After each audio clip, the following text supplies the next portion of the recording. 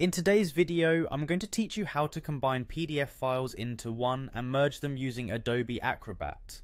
Bringing multiple documents together into a single cohesive file can be incredibly useful, whether you're preparing materials for a meeting, creating a portfolio, or simply organizing your digital files. Adobe Acrobat makes this process easy and seamless, and I'm here to guide you through each step. Let's start by opening Adobe Acrobat on your computer. Once you're all set up, direct your attention to the menu options in the application. You're going to want to click on the All Tools tab. Now in this section, you'll notice that there are several options to choose from, but for our purposes today, we're focusing on Combine Files. Go ahead and select that option.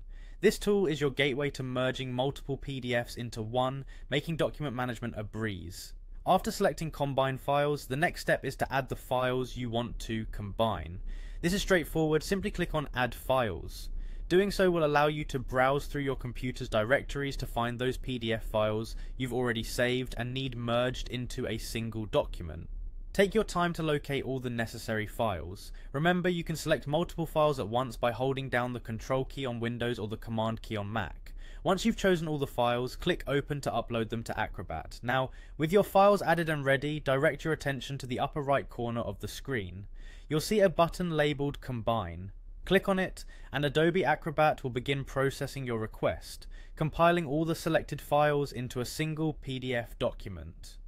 This operation usually takes just a few moments depending on the size and number of files you're merging. It's really as simple as that. Your PDFs are now combined into one cohesive document. The final step is to save your newly created PDF. Saving your work ensures that you don't lose any of the effort you've put into organizing these files. Click on Save, and you'll be prompted to choose a location on your computer where you'd like to store this new file. Choose a location you'll remember, and perhaps give it a descriptive name for easy identification later.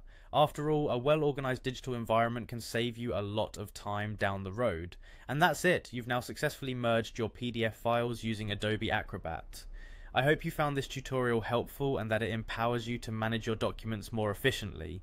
Thanks for joining me today, and until next time, keep being productive.